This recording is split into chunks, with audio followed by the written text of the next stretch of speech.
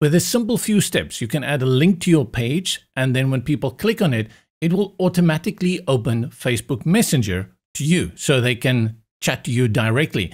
This is pretty useful, especially on mobile devices. And it's going to look like this. I have a page here, and as I scroll to the bottom, you will see we have a number of icons. Here is the Messenger.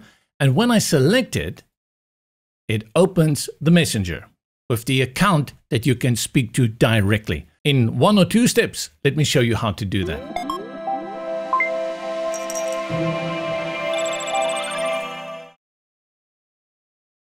Hi, my name is JP and welcome to Websites for Beginners. Here I have another example of this, and very basic, and I even use a standard icon. And as I click on it, it's going to open the Messenger for me. How exactly do I go about this, that I can set it up that it can open directly and that people can speak to me while on the mobile device, tablet, or on desktop?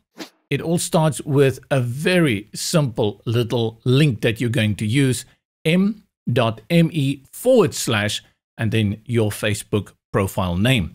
In my case, I'll put my name there or whichever company or my business page that I want to do.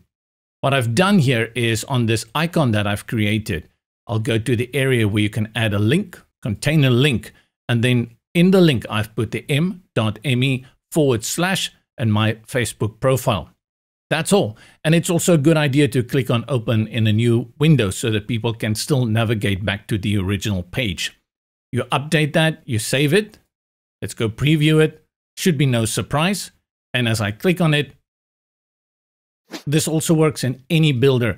Here in Brizy, and this is Brizy Cloud, I'll go to the icon, and this comes with the builder included.